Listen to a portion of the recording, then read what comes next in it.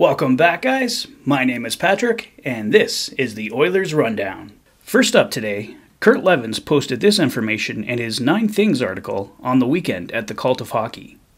The more I talk with people in Edmonton and elsewhere, the more I realize that the club came much closer to a coaching change than Ken Holland will let on, or that most of us realized at the time.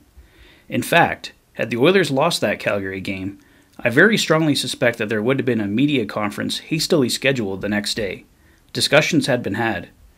Displeasures in the state of the club at that moment in time had been stated in no uncertain terms. But at the end of the day, the general manager built the roster and hired Tipp, and not the coaching staff.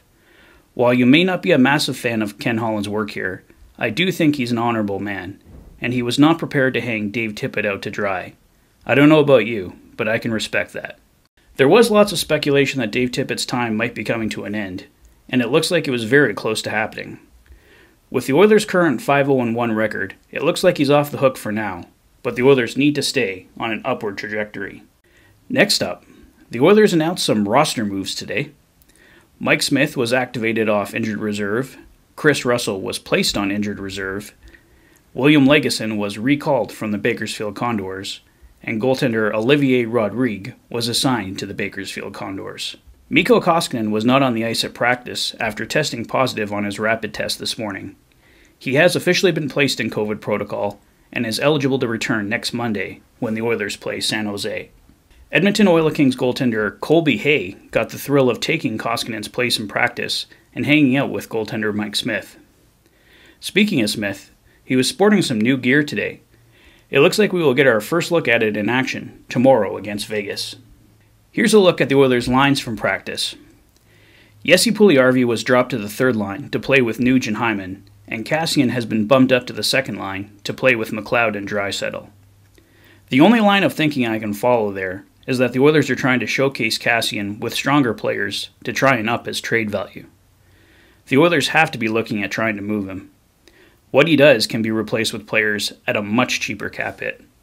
Jesse I can see as a good fit with Nuge and Hyman, so I don't mind them trying that. I just hope Tippett can make up his mind and stick with it for a few games. The chemistry can't always be instant, and you have to give players some time together to mesh. The Oilers have 40 games in 81 days, so it's going to be a marathon, and it's going to take contributions from all over the lineup.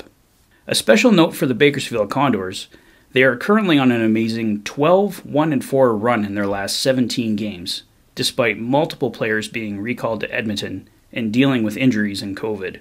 GM Keith Gretzky, head coach Jay Woodcroft and his staff, and all the players on the roster deserve a lot of accolades for an amazing performance. What they have all accomplished is incredibly impressive, especially Stuart Skinner, who is 8-0-2 with a 1.97 goals against average and a .928 save percentage. We will see Stuart Skinner recalled tomorrow to back up Mike Smith when the Oilers take on the Vegas Golden Knights. Well, that's all for today, guys. Let me know your thoughts in the comment section below.